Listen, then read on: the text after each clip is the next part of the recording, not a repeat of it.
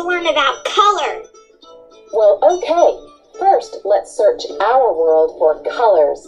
We'll see them at home, at school, in nature, on our clothes, and in our artwork.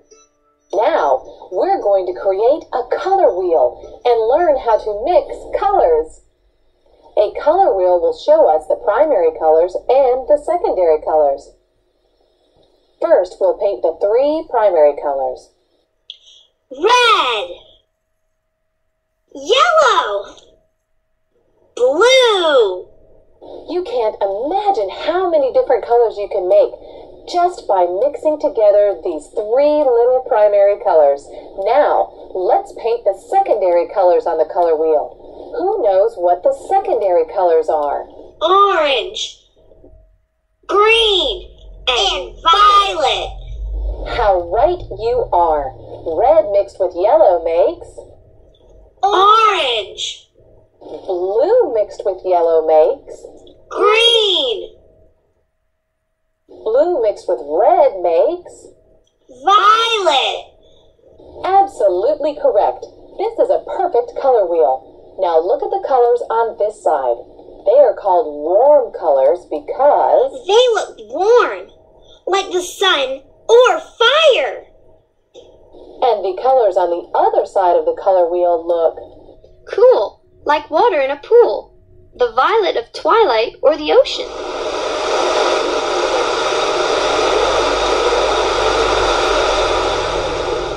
Now take another look at the primary and secondary colors in things that we see all the time. Fruits and vegetables. Leaves on trees. Our clothes. Some famous artists use bright primary and secondary colors, both warm and cool, in their art.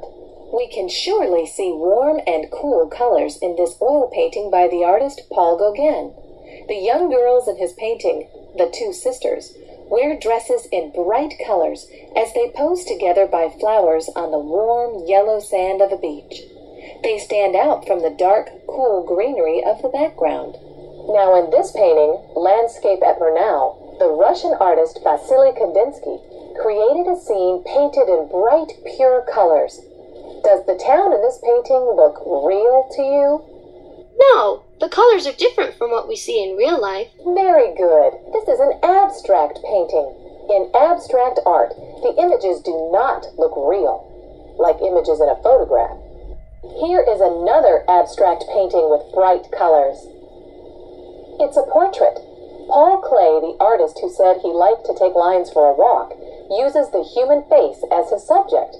The face is a circle, and it is divided by colorful rectangles and squares representing a mask. It is the portrait of an actor who wears a mask and costume. The two circles must be his eyes peeking out of the holes in the mask. Yes, they are looking right back at you. Klee used his energy and imagination as an artist to create this playful portrait of the actor in costume. So, speaking of lively shapes and colors, there are many bright colors in this student work of art. When we compare the crayon turtle design to the painting by Kandinsky, we see that the two works of art are not realistic, but are abstract in their use of color. I think that maybe the student artist created the turtle shell in bright colors to make it different and unique. Here's another bright work of art. It's a mola, a design created with pieces of cloth sewn together with a needle and thread. Just look at all the colors. The Cunha Indians from the islands off Central America designed this mola to feature a certain creature. Know what it is? Looks like a bat to me. How right you are. It surely is the brightest bat I've ever seen. But check out this bright color design that in many ways looks like the mola. This is 15th century Arabic lettering that spells out a word in colors and sets of shapes. Wow! Colors and shapes for letters. I wish our words were written in colors and shapes like that. I could talk in colors. You know, colors can talk. All these bright colors remind me of a principle of design called emphasis. When you want to draw attention to a certain part of a work of art, you give it emphasis. We're going to see how color can say, "Hey, look at me!" In this painting by John F. Weir, what draws your attention first? Be quick now. Where does your eye land first? The bright yellow fire. Everything else is dark. That fire really caught my eye. The painting is about steel workers making a long shaft of steel. The title of the painting is Forging the Shaft, a Welding Heat. That welding fire looks hot. Oh, yes it does. The background is dark, and that bright yellow fire certainly gives the dark space emphasis. We can find color emphasis in nature, too. Some animals protect themselves by emphasizing their bright colors.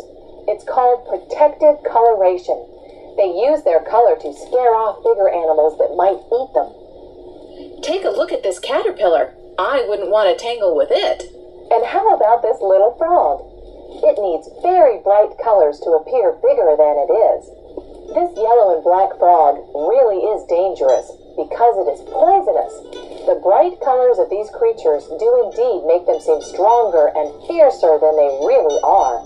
They use color for protection. I think you will have a lot of fun looking at colors and experimenting with color in your art. Create your own color wheel. Paint warm and cool colors and be sure to put emphasis in your own artwork.